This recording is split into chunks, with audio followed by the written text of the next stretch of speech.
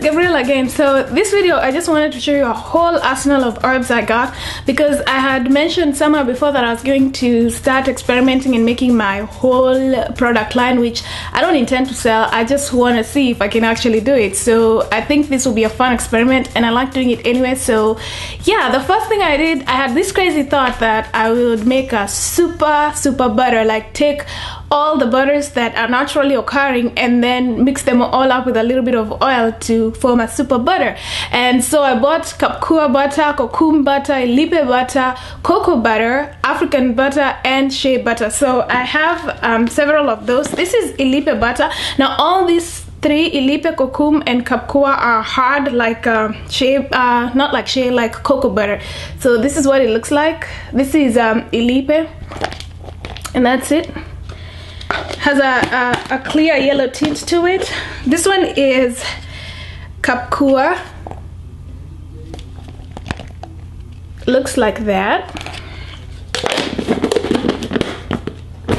And this one is Kokum, which is like almost like a cocoa butter.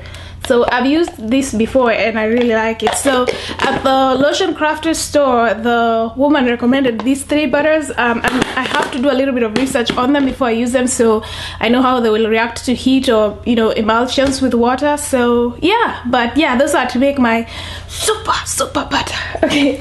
And as far as herbs goes, I have like a whole arsenal. Yeah, I know I went a little crazy here. So I got catnip, which is really good. I got horsetail, I guess, and this is in liquid. And that's the other thing, I wasn't sure if I wanted them in like, sorry, I wasn't sure if I wanted them like this in like just crushed or powder. So kind of got a little of everything. This is nettle leaf and looks like that. And all of these herbs that I'm showing you are from Mountain Rose Herbs. This is burdock root powder. Oh yeah, it looks like that. Chamomile powder, which I will also use as a facial mask. Mix it with some amla or something like that. So it looks like that. Oh, okay, that's something different. This is lavender flower, also can be combined with chamomile to make a facial mask. Yep. And I have comfrey root. Then I have marigold, which is calendula. Great. Oh, it looks like that. Let's see. I don't know what held them.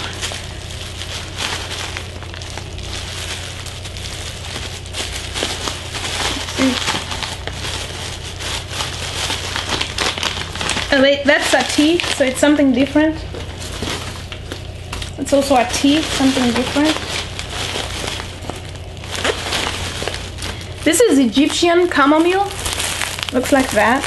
Not to be confused with calendula, which looks like that. Let's see. Parsley. Like that. Horsetail, which is shaved grass, and it looks like that.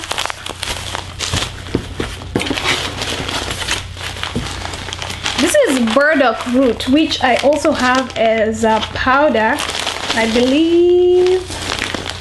Okay, I don't know where it is, but I also have it as a powder, and this is what it looks like. It's very hard because it's a root, so it's really hard, and I'm not sure how to work with it. Have colt's foot leaves. They're just crushed, and this is really good for hair. This is garlic.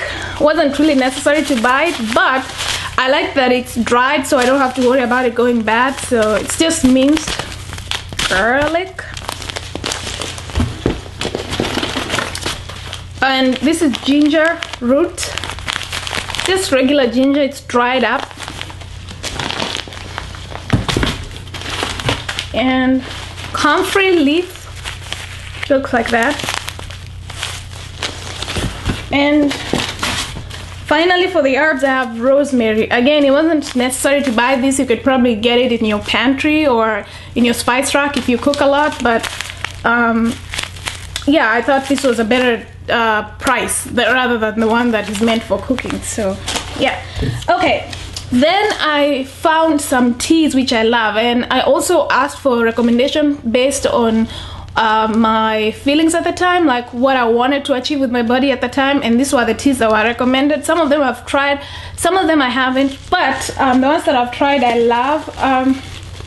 The first one is this 8 herb tea. Now these ones all don't have caffeine except one. They're all herbal teas, and all you do is just use the tea thing and you just put it in a cup, and I like to put honey instead of sugar in it.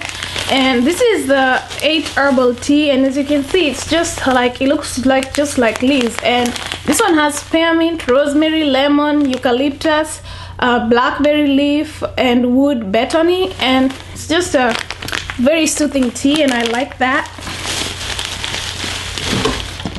And this one has caffeine in it. This is chai from India. It's a combination of cinnamon, ginger, cardamom, black tea, cloves, and black pepper.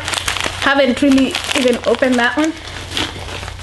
And this one is what they call the get smart tea, because I was saying that at 3 p.m. I kind of crash, so I wanted something that I can drink in the afternoon and it will just re-energize or boost, give me a boost of energy and just, you know, wake me up. So they recommended this one, which is peppermint, gotu kola, lemongrass, ginkgo, marigold, licorice, and damiana. And I haven't even tried it.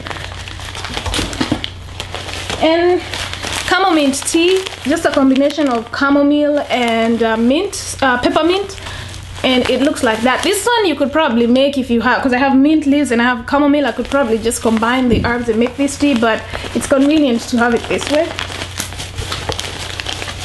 Oh yeah, this is another herb I have. This is wild carrot. Yeah, I know, I did go a little crazy here. So this is wild carrot. I've used a little bit of this because I tried to infuse it, and then I realized that it's not going to work because it's too hard. You need a softer herb to be able to do that, so it's going to require a different method to extract this one. Not sure yet, but I'm going to research on that. Let's see. Oh, and finally is this one, which is the Relax and Digest tea. And I like to take this after meals, and it has peppermint, ginger, orange peel, lemon balm, chamomile, rose petals, papaya leaf, and fennel. The reason why I like this one is because of papaya leaf. When I was younger, my mom would make us eat the papaya, what we call popo in Kenya, and she would make us eat it after dinner, and I hate it. I hate papaya. So my mother would make us eat it, and then when I saw this tea and it had papaya in it, and I asked the woman if it has that papaya flavor to it, she said no, and I was like, oh, excited. So it's become one of my favorite teas. This is actually my 3rd or 4th bag. This one, along with the 8 herbs,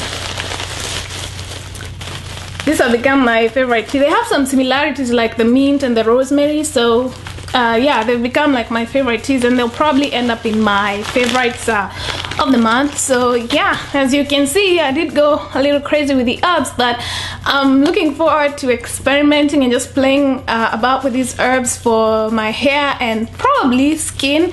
And yeah, so that's it. I will talk to you guys on the next concoction. Bye.